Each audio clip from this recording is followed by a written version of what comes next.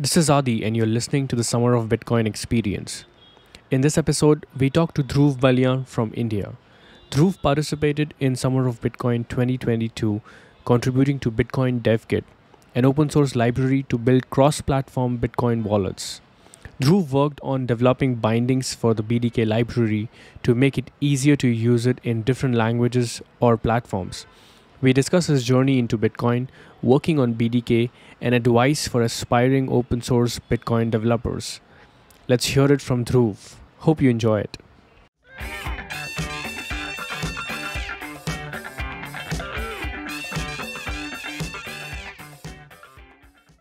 Hey Dhruv, welcome to the Summer of Bitcoin Experience. Thanks, Adi. Thanks for having me here. All right, tell us a bit about yourself. Okay, so hey everyone, I'm Dhruv Baliyan. I'm a final year computer science undergraduate from India. I have different experience in different tech stack like Android, backend, and now Bitcoin. I interned at Summer of Bitcoin 2022, and so here I am sharing my experience. Awesome. So Dhruv, we'd love to know how you got into Bitcoin. Like, when was the first time you heard about it, and what was your first impression? So I remember the first time I heard about the term Bitcoin. It was when I was in my high school. And I think it was something related to investing and stuff. At that time, I had no idea what Bitcoin was, other than it was some digital currency. So I just thought it's just some investment asset for people to make money off. So I didn't pay much attention at first. I see. So between then and now, like, what changed? What convinced you to pay attention? So I joined college. I started studying the computer science, and I usually watch videos from a YouTube channel named Three Blue One Brown. And one day I got recommended a video from the channel, and the title was "But How Does Bitcoin Actually Work?" And as I was studying computer science, that got me interested. So I watched the video, and that helped me understand like how Bitcoin worked on some level. So that got me basically interested in Bitcoin. All right. And then you heard about Summer of Bitcoin, you applied to it. Tell us, what was that like? Yeah, so a student actually from my college interned at Summer of Bitcoin a year prior to me. So that's where I heard it from. So I wanted to start contributing open source, and as I was interested in Bitcoin, so therefore I thought about applying here, and that's what I did. Okay. So before we jump into your Summer of Bitcoin experience, you heard about it, how you heard about Bitcoin first time in your high school. Then, of course, you came across that famous video, which I would recommend everyone to watch. It's a really good explainer on the basics of how Bitcoin works by Three Blue One Brown. Mhm. Um, so, and then, you applied to Summer of Bitcoin. You obviously spent the summer last year in 2022 working on a project, which we'll talk about in a moment. But tell us why, now that you know everything about Bitcoin, you have already contributed to parts of it. Why do you think Bitcoin is important? Like, why should we pay attention? Yeah, for me, like the most important thing about Bitcoin is that there are no restrictions. You can make payments anywhere across the globe with minimal fee. You don't need to have trust on anyone, as it is like decentralized. So like in some countries, government have like set really low cash withdrawal limit, but that is not the case with Bitcoin. There is no central authority who takes decisions for us. And the other thing is like fiat currency. In Bitcoin, there is a limited supply, and it is backed by energy, while the fiat currency can be printed and it's not backed by anything. And not handling that the right way can cause like inflation. And Bitcoin solves all that, and that's why the adoption is increasing, and it's a great money. Beautiful. That's a beautiful answer. Cool. So let's switch gears to Summer of Bitcoin. Um, Tell us about the organization that you selected. What does it do, and why did you apply to that organization? So before applying to Summer of Bitcoin, I only knew about the Android development. So that's why I initially wanted to contribute to the project named Padvan Wallet. That is an Android application. So I made a few contributions there, but the thing that interested me more was the library that the Padvan Wallet was using to communicate with the blockchain, and it was the BDK library. And that's why I decided to contribute to BDK instead and learn whatever was required to do so. BDK, that is short for Bitcoin Dev Kit, it is a lightweight library that is written in Rust. And the project that I contributed to was the BDK FFI. What it does is basically it generates bindings for the Rust code that is in the BTK library so that the same code can be used to create libraries in different languages for different platforms. And right now it supports the language Kotlin, Swift, and Python. So that's Nice, what the project do here. nice. Do you recall any challenges, during the project, during helping with BDK FFI? Would you like to share some of that experience? Yeah, sure.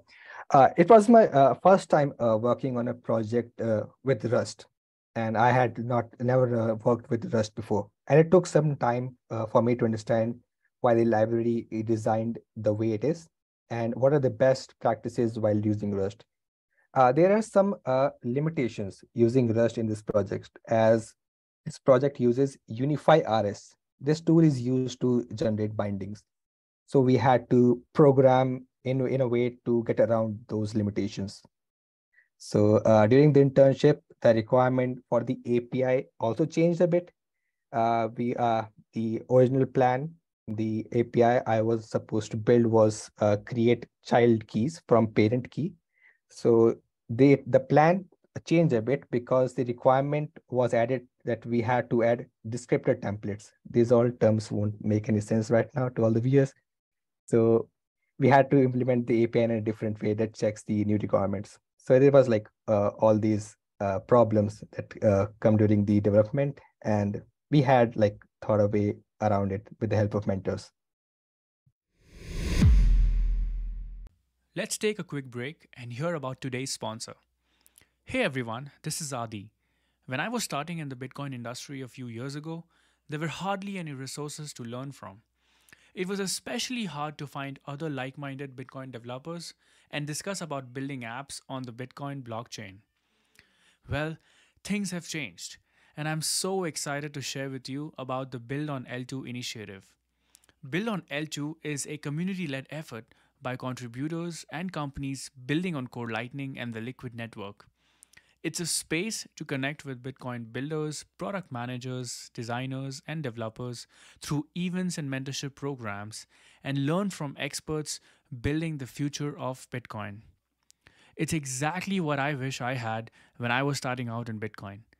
Go to buildonl2.com to join the community and learn how to build killer apps on Bitcoin. Back to the show. Great. Tell us more about the experience working with the mentors. Like, who was your mentor and how did that go with him? Yeah, I had two mentors actually, Steve and Sudarshan. Like they were really helpful during the intern.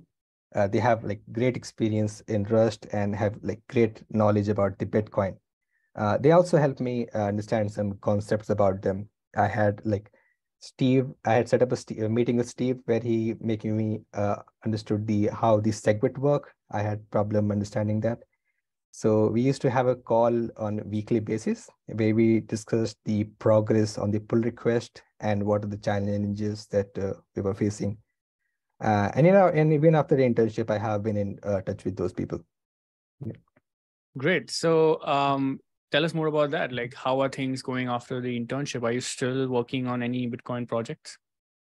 So after the intern ended, I made few contributions to the PDKFI, but I want to now contribute to the core logic of the library. So that's why I'm revisiting some Bitcoin topics, having a solid understanding. And the other thing that I'm doing in Bitcoin right now is I have started a blog series that is named Learn Bitcoin with Examples. I have not published it anywhere yet. It's still on my GitHub. These blogs will help people understand Bitcoin with some exercises. Like there are many resources to learn Bitcoin from, but this is the way I would have liked to understand Bitcoin when I started. So maybe these blogs can help people who are like me, want to like play with the CLI and wants to practice what they learn at the same time using the exercises. Wow, that sounds really exciting. Looking forward to that. Hopefully, it comes out soon. Yeah, I'm currently planning on writing a blog per week. It's going on track as of now. All right. Yeah. Awesome. So on the same lines, maybe you want to share some advice on how to understand Bitcoin, how to go about it, especially if you are a beginner. Yeah, so the channel, the Summer of Bitcoin YouTube channel, actually have a playlist that I'm not remembering the name of the author. He took the classes there and he like make understood the Bitcoin from the base up, like really thorough explanation. It was really great. So people can start from there, or if you are into reading books, you can start from Mastering Bitcoin. It is available on the GitHub. That covers all the basic topics that you require to understand Bitcoin, basically. Yeah, and the author's name, the lecturer's name on our channel is Kale Rosenbaum. He's the author of Groking Bitcoin. So Yeah. in 2021, we had a lecture series where he came and he essentially gave a series of video lectures on the basics of Bitcoin, which was based on the book that he authored, which is called Groking Bitcoin.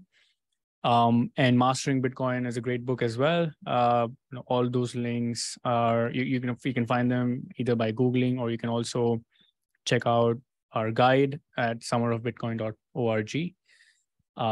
You'll find the links to both those resources on the site.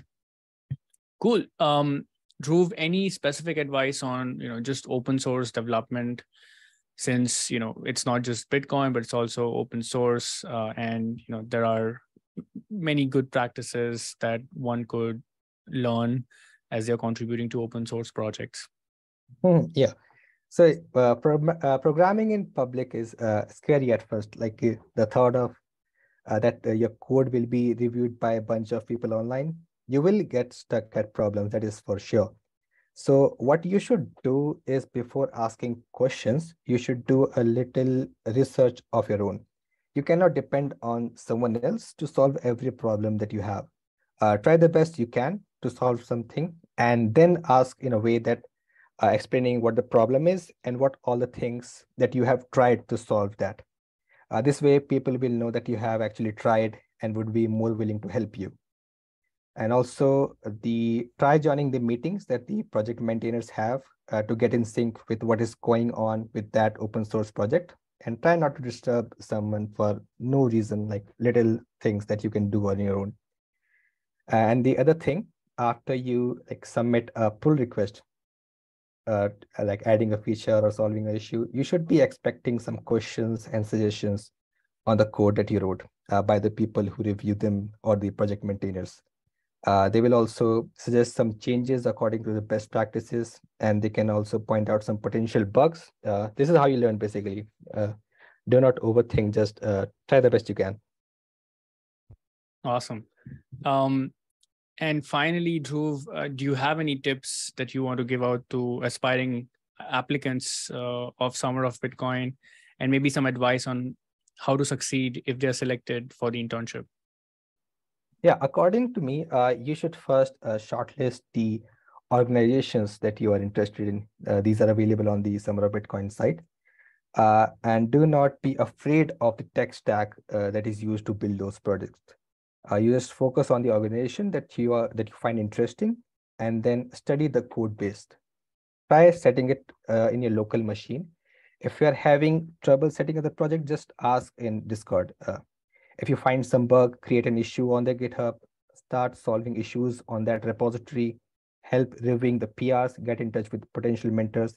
These all things can improve the chances of you getting selected as an intern. And the next part that comes is the proposal writing.